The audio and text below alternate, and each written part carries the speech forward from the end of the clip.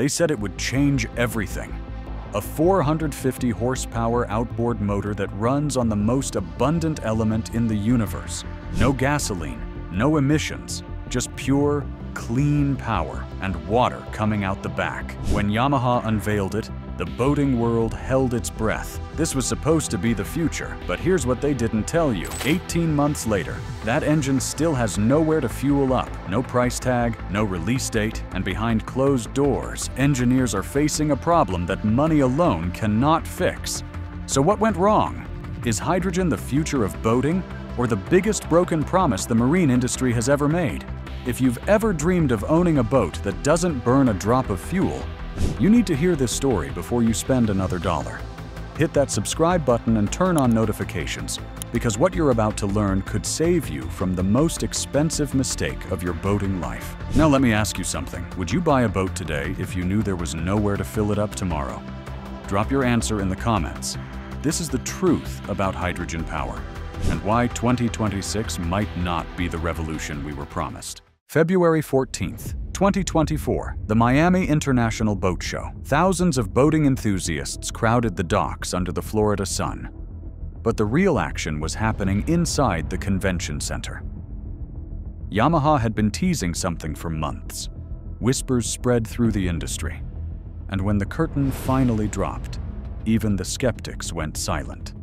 There it was, the world's first hydrogen-powered outboard engine for recreational boats.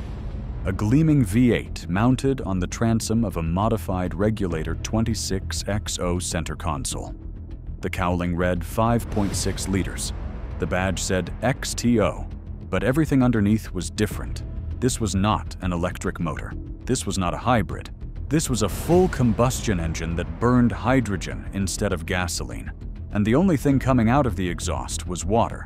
Yamaha had partnered with two industry giants to make it happen. Roush, the legendary engineering firm with more than 2 decades of hydrogen fuel system experience in aerospace and automotive applications, and Regulator Marine, one of the most respected boat builders on the East Coast. Together, they had done what many thought was impossible. Ben Speciale, president of Yamaha's U.S. Marine Business Unit, stood before the crowd and laid out the vision. Carbon neutrality for operations by 2035. Carbon neutrality for products by 2050. And hydrogen, he said, was a viable method of achieving those goals. The numbers were staggering. 3 carbon fiber tanks stored 23 kilograms of hydrogen at 700 bar pressure.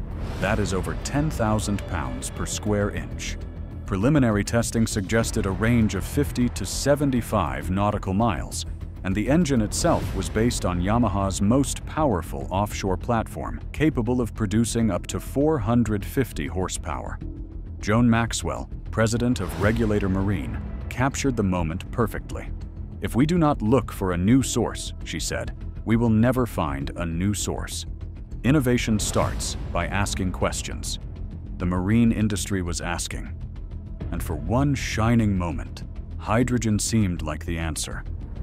But answers, as it turns out, are never that simple.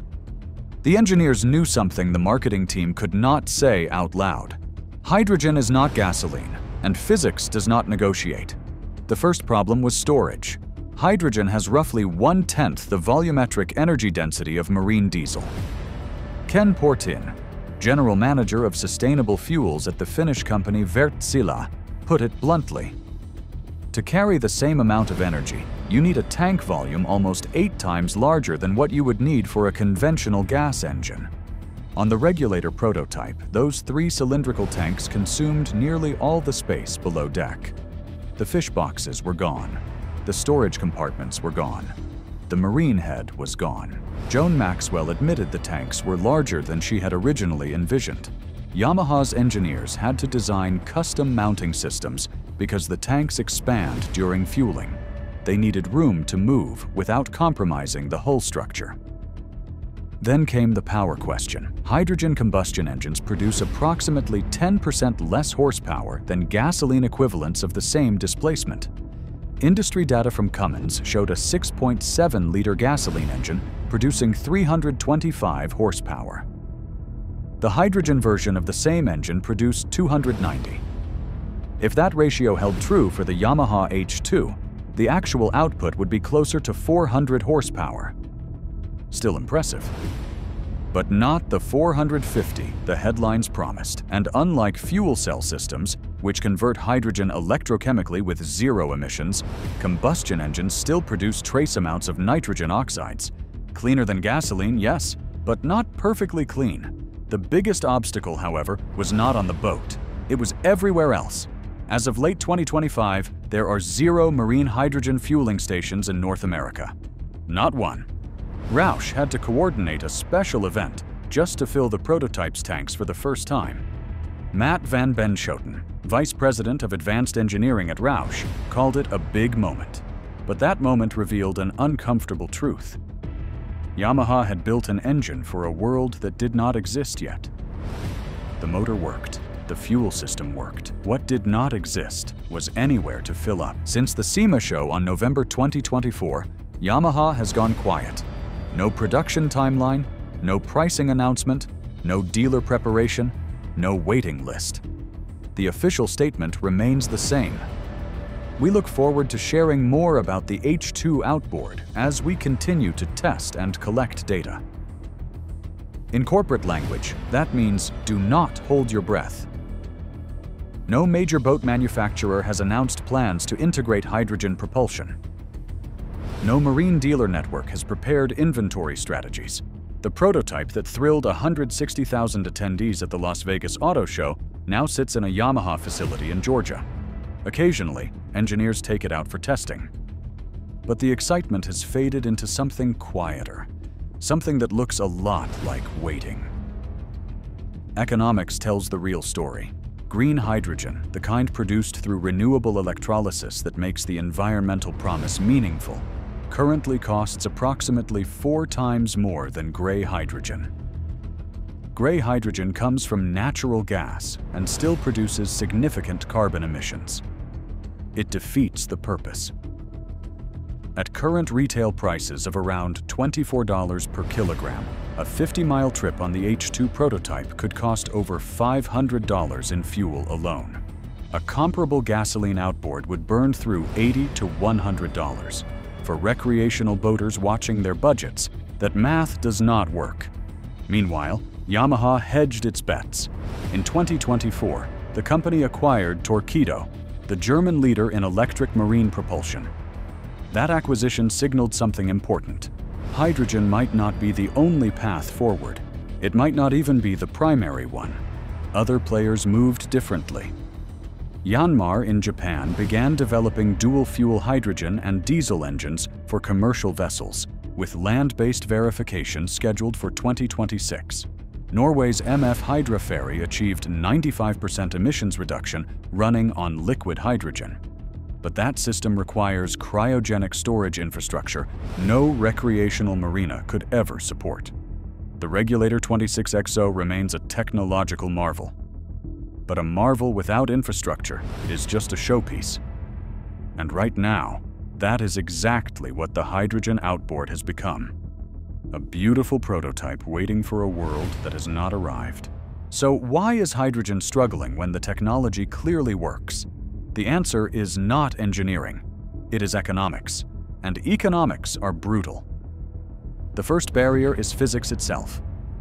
Compressed hydrogen at 700 bar still requires 8 times the tank volume of gasoline to deliver equivalent range.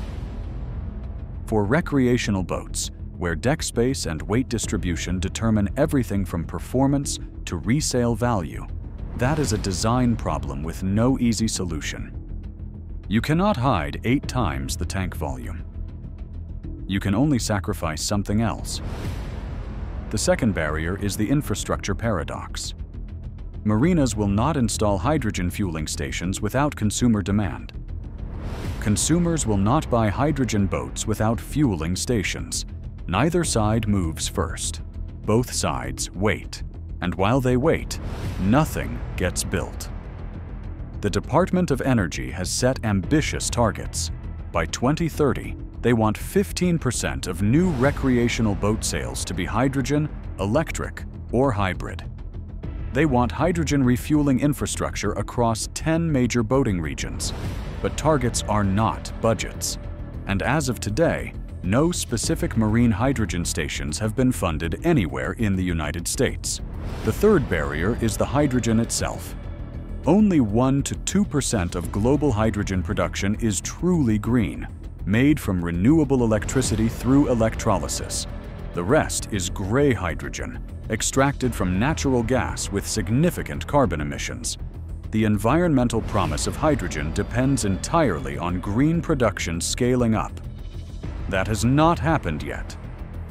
The fourth barrier is regulatory uncertainty. The International Maritime Organization is still developing hydrogen safety guidelines. Those regulations are not expected until late 2025 at the earliest. No standardized marine safety codes exist for recreational hydrogen vessels. Boat builders cannot commit to production when they do not know what rules they will need to follow. One marine industry consultant familiar with Yamaha's testing program summarized it simply. "The technology works," he said. "The business case does not. Not yet." Hydrogen is not failing because engineers made mistakes. It is failing because the entire ecosystem required to support it does not exist. And building that ecosystem will take years, maybe decades. So where does this leave us? And more importantly, where does it leave you? Yamaha is not abandoning hydrogen, but they are not betting everything on it either. The company continues what they call a multi-path development approach. Electric propulsion through torpedo, sustainable marine fuels that can work in existing engines, and hydrogen research that may or may not lead to a commercial product. Industry groups like the National Marine Manufacturers Association and the International Council of Marine Industry Associations are lobbying hard for renewable fuel infrastructure and regulatory clarity. They know the recreational boating sector accounts for less than 0.1% of global greenhouse gas emissions. But they also know the industry depends on clean water and healthy ecosystems. The motivation to change is real. The pathway is not. Norway may provide the first real-world proving ground.